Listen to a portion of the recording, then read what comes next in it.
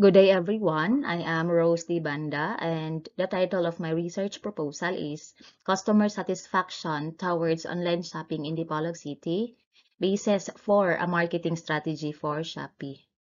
So, in Chapter 1, the problem and its scope. The Chapter 1 includes the introduction, the theoretical framework, the conceptual framework, the statement of the problem, null hypothesis, significance of the study, scope and delimitation of the study, and the definition of terms. So, in the introduction, e-commerce, often known as online shopping, has become an increasingly important element of the global economy. In recent years, e-commerce activities are expanding in tandem with the expansion of the country's internet infrastructure. Since most Filipinos have better access to the internet, there has been an increase in the number of companies that rely on online transactions. So here is my introduction. And then the theoretical framework of the study. So this study is anchored from the theoretical support of the expectancy disconfirmation theory, which was developed by Richard L. Oliver in 1977 and 1980. Now, this theory is the most widely accepted theory concerning customer satisfaction processes. The theory holds that satisfaction or dissatisfaction results from a customer's comparison of performance with predetermined standards of performance. So, there are three possible outcomes of the comparison are possible. Number one is the positive disconfirmation, which occurs when performance is perceived to be better than the predetermined expectations. Then the zero disconfirmation occurs when performance is perceived to be equally or exactly equal to expectations. Customers are likely to be satisfied. And then finally, the negative disconfirmation occurs when performance is lower than expectations. The expectation theory involves the four primary constructs. Now, the expectations, perceived performance, disconfirmation of beliefs, and satisfaction. So expectations refer to the attributes or characteristics that a person anticipates or predicts will be associated with an entity such as a product, service, or technology artifact. And then the perceived performance means that it refers to a person's perceptions of the actual performance of a product, service, or technology artifact. And then the disconfirmation of beliefs refers to the judgments or evaluations that a person um, makes with respect to a product, service, or technology artifact. And then the satisfaction, the satisfaction is directly influenced by this confirmation of beliefs and perceived performance, and is directly influenced by both expectations and perceived performance by means of a mediational relationship which passes through the disconfirmation construct. So here is my conceptual framework. It includes the variables of my study. So in the first part, it's the input, the demographic profile of the respondents, which are customers of Shopee in terms of their age, their sex, the civil status, the occupation, and their monthly income. And then in the second part is the process, the data collection of online shoppers' profile, then administering questionnaires. Third is the organization of shoppers' responses and the statistical analysis of data. And then in the last part is my output, the output of my study, which is the marketing strategy for Shopee, and then go into the feedback. And then the statement of the problem. The research will assess customer satisfaction with online shopping in Dipolog City as a basis for marketing strategy for Shopee.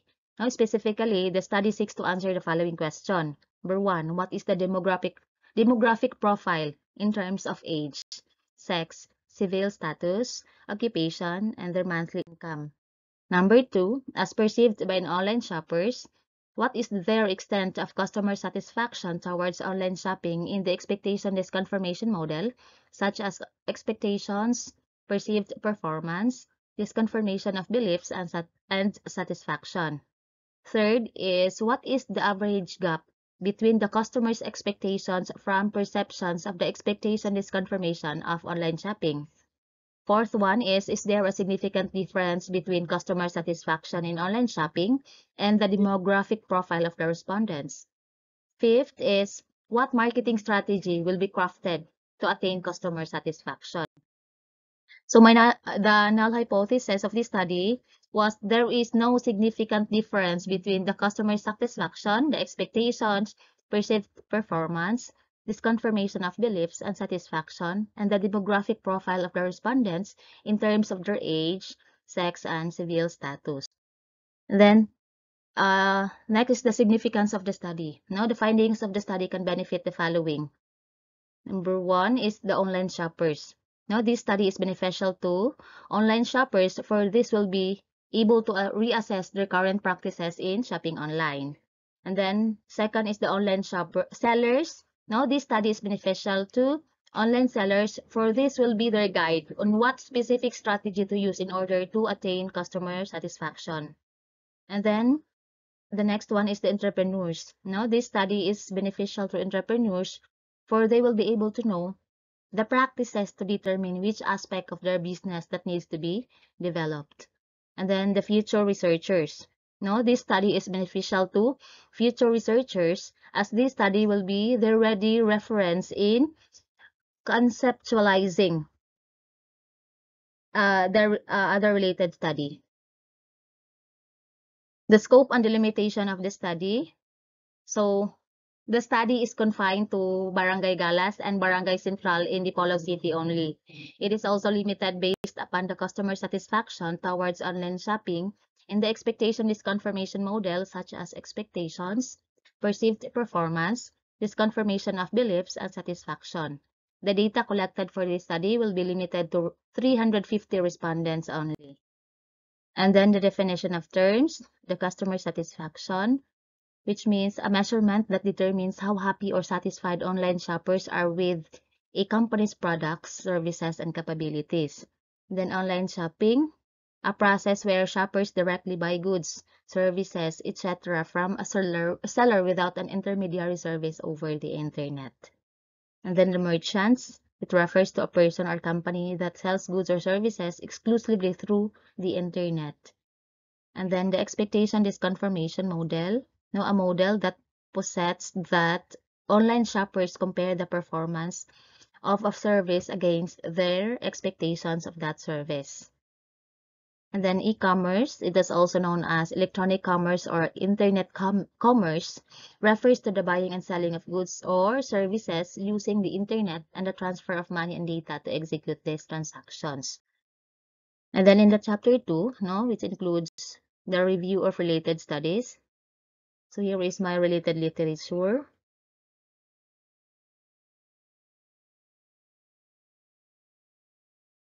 So in the chapter T of the study, it was titled the research methodology. This study presents the research method, the research environment, the research respondents and sampling, research instrument and validity, and research procedure in gathering data and treatment of data.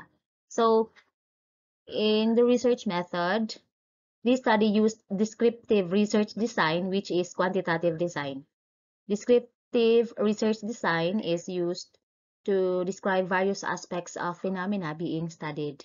The data to be described are the socio-demographic profile of the respondents. Survey questionnaires are frequently used to collect descriptive data. The study was focused on the customer satisfaction towards online shopping to craft a marketing strategy to attain customer satisfaction. So, the research environment. So, Dipolog City is subdivided into 21 barangays, namely the Bara, Biasong, Central, Cogon, Dicayas, Diwan, Estaca, Galas, Gulayon, Lugdungan, Minawog, Miputak, Ulingan, Punta, San Jose, Sangkol, Santa Filomena, Santa Isabel, Sinaman, and Turno. But the study covered 2 of the 21 barangays only, namely Galas and Central Barangay. The researcher mostly find the respondents who are near roaming around the two said barangays. This will significantly give the Polognons their view into how engaged they are in online shopping. Then the research respondents and sampling. So the researcher selected 350 participants around Barangay Galas and Barangay Central Dipolog City, Zamboanga del Norte. The researcher will give sets of survey questionnaires to the respondents being assessed. The participants are highly needed to complete this study to determine customer satisfaction towards online shopping. Purposive sampling was employed by the researcher to obtain the desired number of the respondents served as the sources of information of this study. Purposive sampling describes as the random selection of sampling units within the segment of the population. So, next one is the research instruments and validity. No? So, the researcher used a survey questionnaire, which is appropriately structured to analyze the factors that influence customer satisfaction towards online shopping on Shopee. The design of the questionnaire has two sections. So in the first part, the demographic information of the respondent was defined, such as its details. And in the second part, no, the independent variables and the dependent variable were compiled and evaluated during the survey. In the measurement of the structures, no, the Likert 5-point scales anchored by 1, strongly agree, 2, agree, 3, neither agree nor disagree, 4, disagree, and 5, strongly disagree, is applied in the questionnaire with adaptation of the current literature from different sources. The instrument was presented to the selected online shoppers in Barangay Central and Barangay Galas in the city of Dipolog for content validation. Suggestions of the aforementioned online shoppers were incorporated and the final form of the instrument was made and was pilot tested. So in the last part of the chapter 3 is the research procedure.